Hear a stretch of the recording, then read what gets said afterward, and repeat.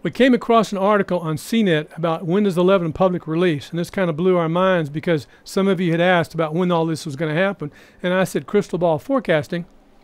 My expectation was about 6 months. Well, based on what we found out from Cnet with this article today being July the 3rd, it looks like it may be sooner than that. Windows 11 release date sounds like it'll be sooner than we first thought. Windows 11 will be available as a free download for existing Windows users during the 2021 holiday season. And based on an announcement, and they were able to catch it and read it from something that Microsoft said, it looks like it's going to be about November or December. Possibly as early as October. So that's the drop date. And we'll have a link up to this information so you guys can find this real easily. You know, again, this is a good time to talk about if you're going to install a new operating system.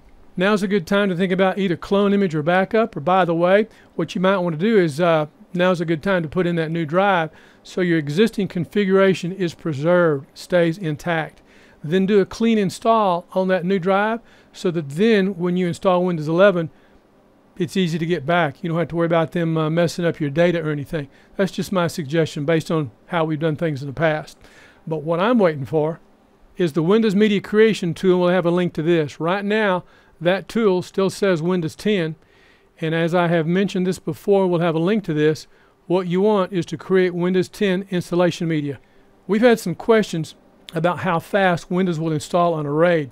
That's not the issue. The real question is, how fast is the installation media that we install Windows with? So we're going to look at those three key components in another video and see if we're going down a rabbit hole or if there's something we can do to fix that.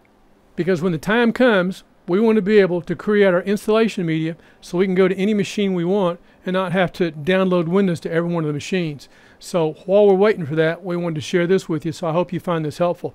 All the links will be in the description. We try to keep this tight. I want to thank you guys for watching. My name is Gil Boyd. This is Builder Buy. We're on to the next video. We're out.